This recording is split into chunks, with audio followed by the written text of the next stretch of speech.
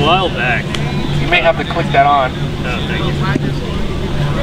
A while back, one of the people here, and I'm not saying right or wrong, but one of the people here said that homosexuals couldn't marry because they don't feel real love. And at that point, Well, I've never said that. I'm not saying that you did.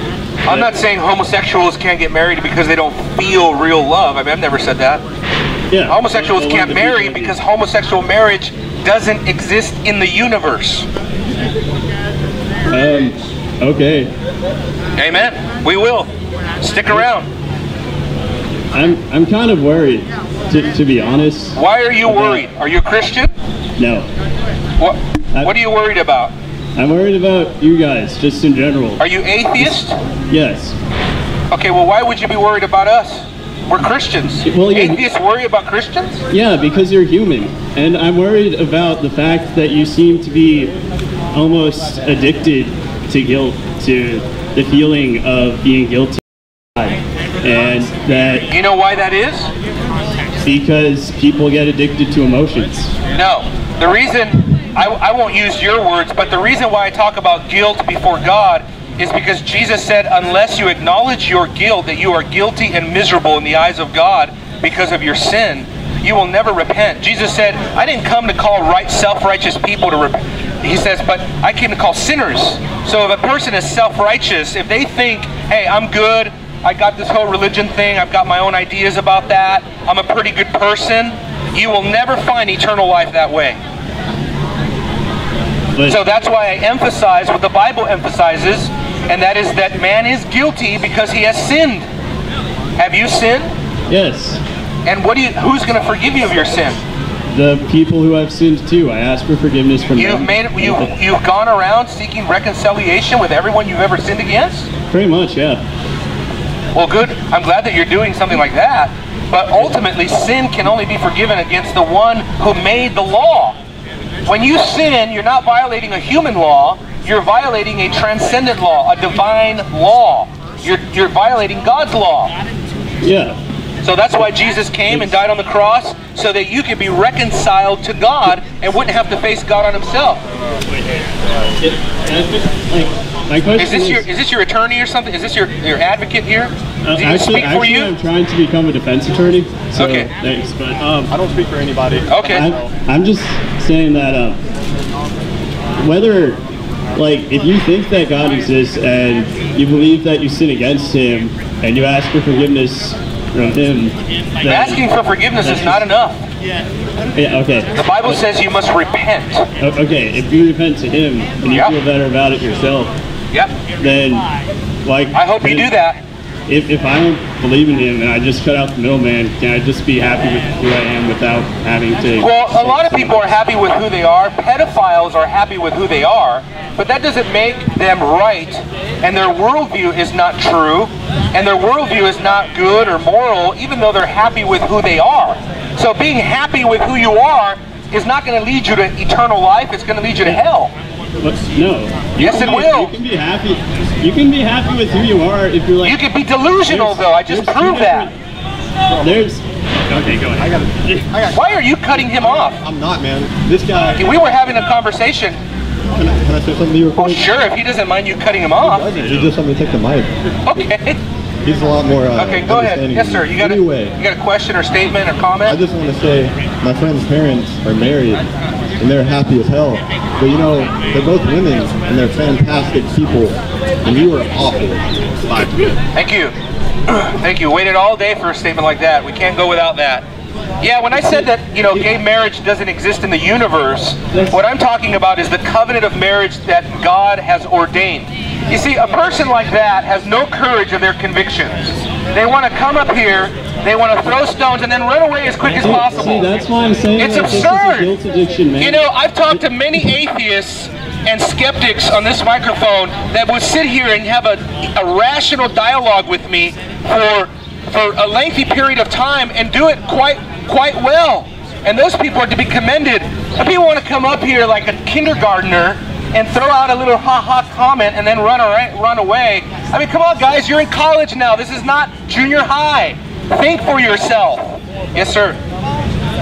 Dude, that's what I'm saying about like the guilt addiction, man. I think you just enjoy saying edgy things and then just being insulted. I don't. For it. It's not that I enjoy this or enjoy that, Zach. Yeah, because it's that the Bible teaches this for God. You're thinking that you're being persecuted for God. I know in reality, you're just allowing yourself to be persecuted so that you can state that it's for God later on. I personally would never identify myself as somebody that's been persecuted. When my brothers and sisters are dying all around the world under real persecution, yes, I experience opposition at UNT, but I don't think I'd categorize that as severe persecution of any kind. Listen, Zach, what I'm giving people is what the Bible says. So that on the day of judgment, if your eyes meet my eyes, I'm going to be free of your blood because I told you the truth. I gave you what the Word of God said. I didn't give you my opinion. I didn't say, Zach, you know, I think God doesn't like yellow shirts. You know, this is not me giving you my opinion, Zach. I'm giving you what the Bible says objectively and as honestly as I can. Just telling you what you must do to be reconciled. So it's still your opinion. You can agree with whatever. It's God's. No. The Bible was here before I was. Even if it was there before you were, and even if it was God's word, and even if it was purely objective and this is moral law, you're still agreeing with it. Therefore, it is still your opinion. It's still your interpretation of it. It's not my opinion in the sense that it doesn't begin with me. I didn't write the Bible. But you choose to follow it. God did. But you choose to follow it. Absolutely. So it's your opinion, too. By the grace of God, it has become my worldview, yes. Yeah. Yes, absolutely. But Zach, here's the bigger picture, coming back to what you said, is that you've sinned and you've tried to reconcile what you've done to other people. But Zach, don't you understand that your sin is primarily vertical? It is between you and God. It is primarily a religious issue. You have violated a divine law. Every time you've lied, you've broken one of the commandments. Every time you've stolen something, you've broken another commandment. If you've ever looked with lust, you've broken a commandment. Anytime you take God's name in vain. You know what the Bible says? If you take God's name in vain, the Bible says, by no means will God clear your guilt on the day of judgment. By no means. It is a very it is a very serious crime to take God's name in vain. Very serious crime. Every time. And so what's going to happen to you, Zach? I'm afraid for you. That if you die in your state, you will go to hell. And that concerns me. That's why I'm here. That doesn't really concern me, though. I know it doesn't concern you because when I look at the Bible, I mean, even if you were right, plenty of people throw their soul away for a bowl of soup.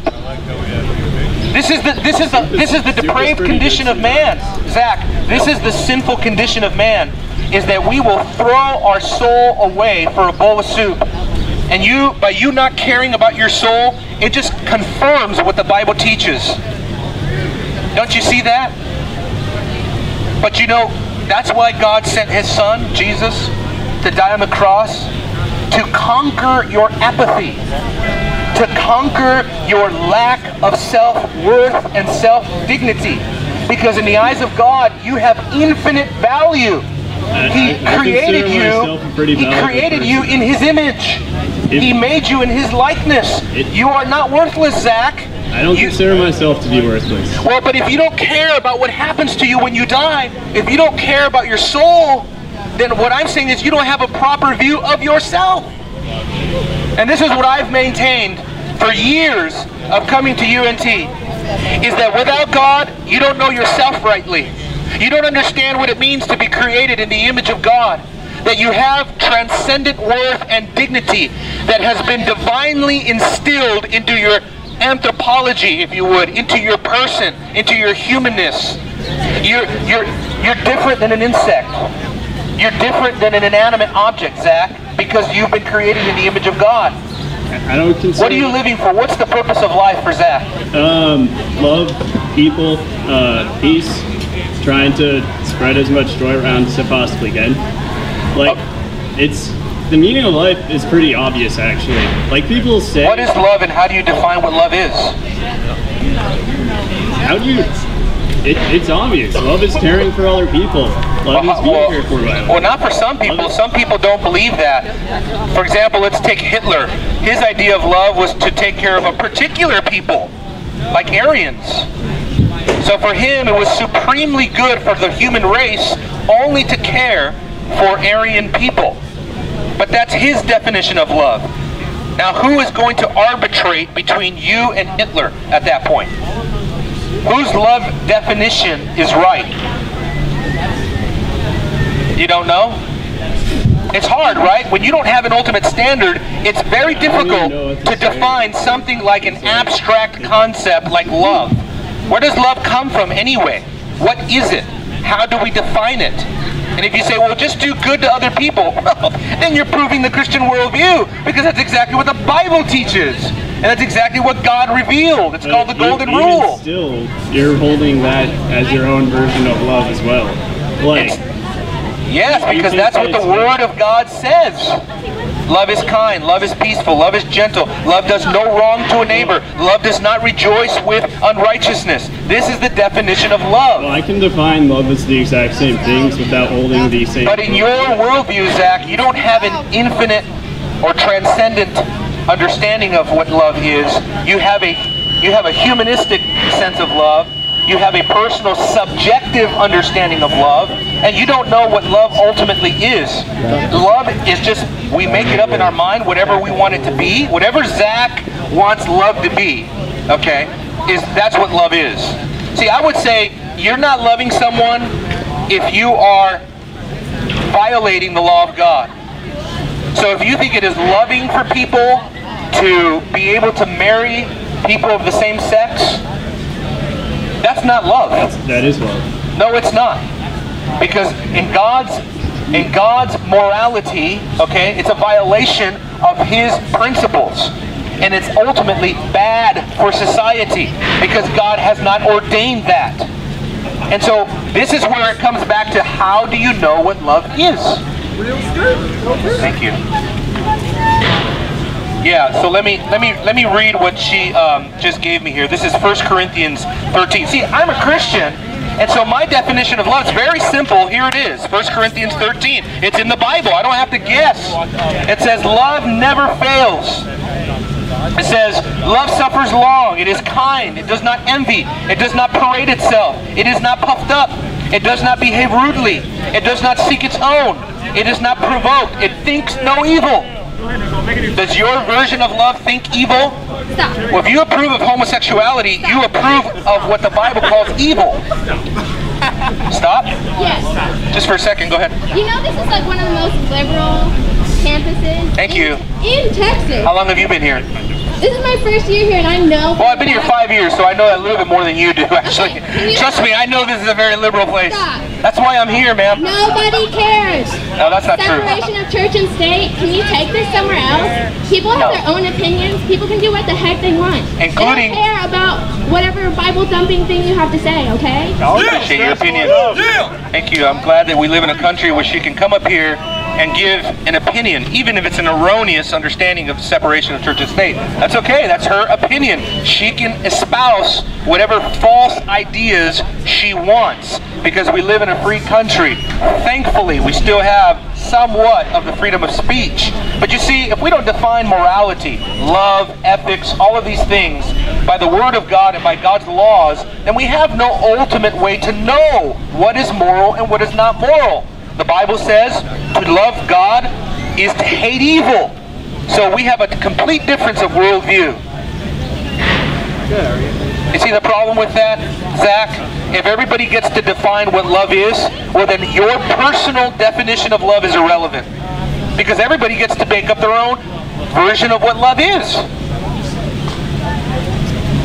I mean, there's a professor at the University of Montreal right now, okay, a PhD, who is teaching psychology, who writes in the sociology and the physics journals and everything else, and he has just stated that he believes that intergenerational intimacy is a sexual orientation just like homosexuality. He says they can't help it. They are not attracted to any other people except people of a younger sex or of a younger age.